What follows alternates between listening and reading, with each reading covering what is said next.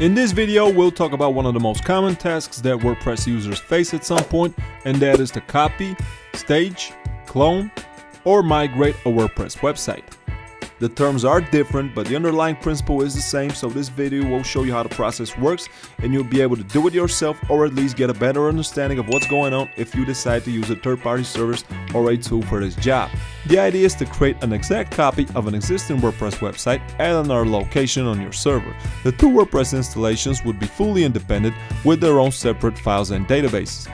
That allows you to test various changes at the staged website without affecting the production site. And that way you can tinker with the design of your site and your actual website visitors will not even notice. Once you're satisfied with your changes, we'll show you how you can deploy them to the live website. Of course, there are different ways to accomplish this task, but they could be narrowed down to the following three methods: manual, using a plugin, or through a hosting tool. Let's start with the manual method. It's free and it's sort of universal, as you should be able to do it regardless of where your WordPress website is hosted. We can break it down to three simple steps. The first one is to copy the WordPress files from your live website to the new location where the staging instance would reside. The second step is to export the database and import it into a newly created one, and the last step is to update the WordPress configuration file. It might sound like too much work, but it's not actually that hard. We'll use our example web hosting website that we showed you how to build from scratch in one of our previous videos, hectohost.com, and you can see that it's placed at the www subdomain. Our task is to copy it over to another subdomain, and we'll show you all the different ways to do that. When it comes to copying the files, all web hosts provide some type of file manager that you could use for this job. At ICDSoft, we have a file manager at our control panel that allows you to easily do it. But first, let's create a new subdomain where our staging installation would reside. Let's go to the subdomain section and create a new one called staging. You should make sure to have this new subdomain covered with an SSL certificate. If you have a wildcard certificate issued for your domain, you can skip this step. If not, go to the SSL/HTTPS section of the control panel. Let's encrypt certificates. Select the newly created staging subdomain and press the enable button. This will issue and install an SSL certificate for that subdomain. All hosting plans at ICDSoft come with SSL certificates included for free. As you can see in the interface, we can't actually issue a wildcard certificate because our domain hectohost.com uses an external DNS service, that of cloudflare.com.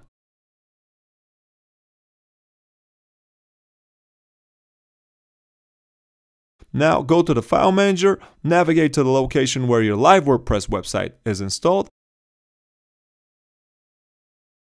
Use the Select All checkbox to select all files and folders, and then press the Copy Selected button to copy them over to the newly created subdomain. Let's go one level above, and we'll see the different subdomains under the account. Click Staging, and now press the Select button. The next step is to export your WordPress database. First, you should find out its name, and that information is at the WordPress configuration file wp-config.php. Open that file for editing using the file manager of your web host and look for the following line. Define DB name and this long string. That's the actual database name, so I'll copy it over to my clipboard. Now we need to export it. Typically, all web hosts provide phpMyAdmin, and it's a tool that allows you to export, import databases and do all kinds of MySQL operations. So you can go to the phpMyAdmin of your web host. We've used the MySQL 8 database, but the same instructions apply even if you've used MySQL 5. So now that you are under the phpMyAdmin interface, select your database, click on the Export tab and press the Go button. This should automatically start a download at your browser of your database export file, also known as a MySQL dump file. Once you have that file, you can use the phpMyAdmin to import it in your newly created database. With our hosting, it's actually much easier to export a database. Go to the MySQL databases section and you can use the export button right next to the source database, and this will start exporting the database into a dump file in your private folder. Once that file has been generated, you can use the import button to import that file into a new database that will be dedicated to the staging installation. So our next task is to create a new database, and that way the staging installation would be fully independent from our production site. Go to the MySQL databases section in the control panel, change the version to MySQL 8, enter a name for it, and press the create button. Now we need to create a separate MySQL user that will be associated with the staging database. So go to the MySQL users tab, enter a username, generate a strong password, but make sure to copy it in your clipboard, and use the drop-down menu to associate the user with our newly created database for the staging installation. So we would select the one with the underscore WP staging.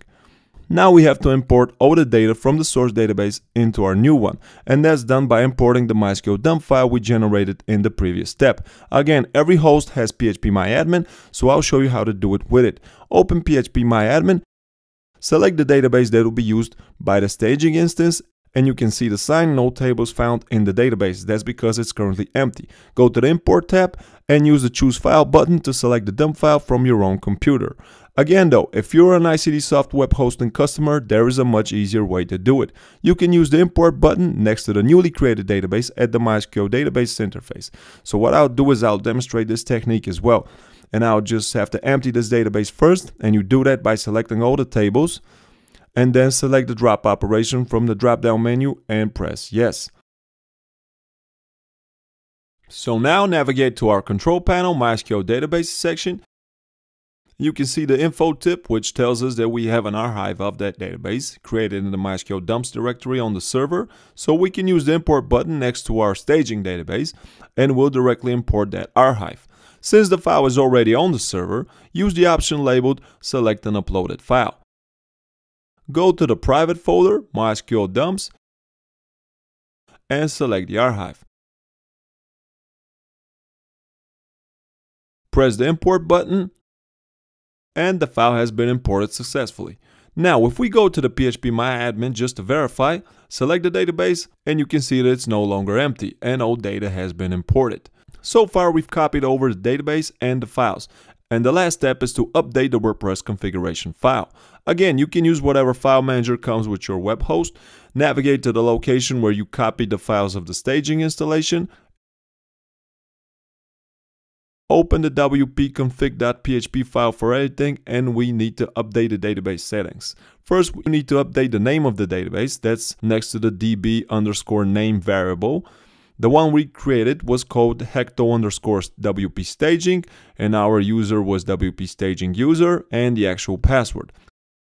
So let's test our staging website now. I'll go to staging.hectohost.com, but as you can see, I just got redirected to the live website at https://www.hectohost.com. That's because this address has been defined as the site URL of our WordPress installation in the database we copied over. So the very last step is to update that URL. Again, there are a number of different ways to do that. The first workaround is to do it via the phpMyAdmin, where you need to update the options table and update the site URL and home fields with the actual address of the staging instance. I'll enter https staging.hectohost.com for both values. The other option is to update the URLs in the WordPress configuration file, as those settings override what's stored in the database. Basically, you need to open the wp-config.php file for editing and enter the following two lines there. Define WP home and the actual new URL, and define WP site URL, and again the new URL of the staging installation. Before you test your website again, know that you'll probably have to clear the cache of your web browser. Let's test our staging website now. Go to staging.hectohost.com, and you can see that we are no longer redirected to the live website. You can see that the address bar of the browser remains the same, and it contains the URL of our actual staging installation. Make sure to test the different pages of the website, or at least as many as you can, to make sure they're all correct. So we managed to set up a WordPress staging installation manually without using paid plugins or any other automated tools. It's not hard to do it, but it does involve a number of different steps that you would have to go through. If you want to make things a bit easier on yourself, you could use a plugin. We start at the WordPress dashboard of our live website, where you should go to the Plugins Add New menu. Perhaps the most popular plugin for this task is called Duplicator. So let's make a search for it. Note that we're not affiliated with this plugin in any way, and I'm just showing it to you so that you can see all the different ways of copying a WordPress website, and that way you'll be able to decide for yourself which method would be most suitable for your specific needs. With all that in mind, let's install and activate Duplicator. Now you can see that the duplicator menu just appeared on the left side of our dashboard. Expand it and select Settings. Go to the Packages tab and change the SQL mode to PHP code. Basically, we need to create a new package, which is actually an archive of our WordPress installation. So go to the Packages menu, press the Create New button, click Next. You can safely disregard the notice concerning the size checks, so put a check on Yes and click Build.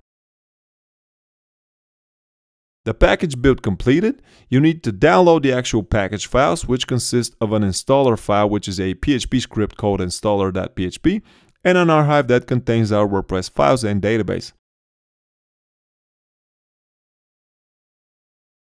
Once you download these files to your computer, you need to upload them to your server where the staging installation would reside.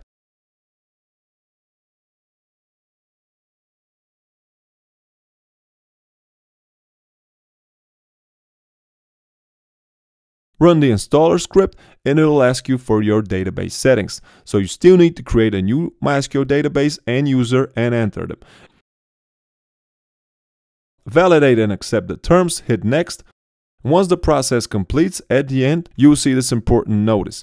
Log in to the WordPress admin to remove all installation files and finalize the install process. So click on the admin login, which is just a link to the URL of our dashboard page. Note that whenever you clone, stage, or copy a WordPress installation, regardless of how you call it, the login credentials for all the existing users remain the same. Log in with your existing credentials and you should see the sign. The site has been successfully migrated, the installation cleanup ran, and it has removed all the installation files part of the duplicator plugin. So to summarize our experience with the most popular migration plugin for WordPress, and that's pretty much true for all such plugins, their use does automate a lot of steps part of the process, but it's still not super simple and straightforward experience by any means. If you're looking for a single-click way of staging a WordPress website, you should check if the company that hosts your website provides such a tool. Here at ICDSoft, we have a hosting tool that can stage a WordPress installation for you with just a single push of a button. All you need to do is go to the WordPress tool in your control panel, click the edit pencil icon next to your WordPress installation. Under the site URL, change the subdomain to the one that will contain your staging instance and simply press the Create Staging button. And that's how easily we just created a fully independent staging instance of our WordPress installation. You can see that it now appears under the staging section, and there is also a Set as Live button, which is another super useful tool. If I wanted to just create a copy of this installation, that can be done under the site URL section. So what you need to do in order to copy or move this WordPress installation to another location on your server is simply configure the new URL. Select another subdomain, let's use test for example. The HTTPS option is selected by default because the tool detects that there is an SSO certificate installed there, and I'll just press the change button. As you can see, the tool asks us to choose whether we want to move or copy this WordPress installation. I'll select copy. The difference between the copying and staging procedures is in the fact that if you've used the staging option, our WordPress tool provides you the option to easily push your changes from the staging website over to the live one. If you've used the manual method or a plugin to stage your website, you've done all your changes and you're satisfied with them and you want to push them over to the live site, you have two options. You either have to manually replicate all these changes all over again but at the live site, or copy over the staging website to the live URL, which is pretty much the same operation we just did but in reverse. The second option would in turn overwrite all the changes made to the live website in the meantime. For example, if you've added new posts, pages or products, they would be gone. And that's where our Set as Live functionality can be so useful. It gives you the option to preserve the content of your production website, which could be really helpful indeed.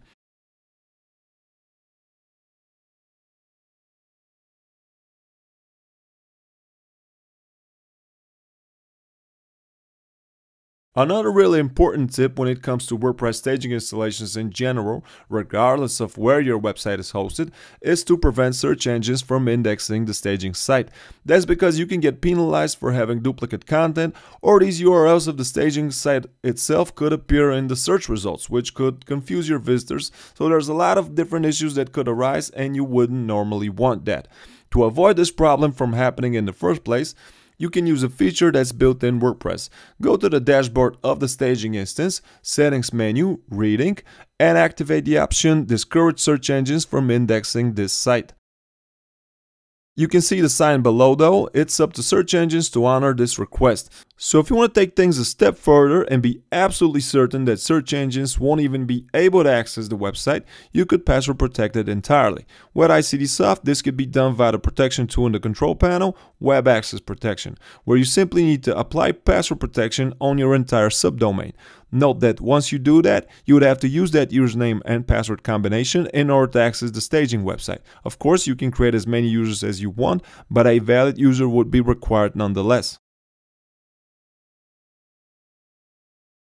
So these are the different ways you can stage a WordPress installation, a process that's also known as copying or cloning WordPress. Of course, not all WordPress installations are created equal, and there could be few isolated cases where some additional changes have to be made for the staging instance to work correctly.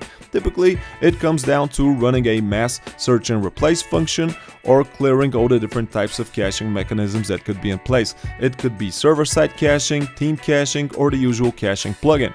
For those of you that are hosted with ICDSoft, you can rely on our excellent support team for help by posting a ticket.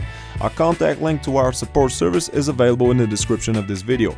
And those of you that are not as fortunate and are hosted elsewhere, you could refer to the blog post that's also linked below for more detailed tips on resolving such problems on your own. For more interesting videos on WordPress and everything related to web hosting, make sure to subscribe to our channel. Thank you for watching.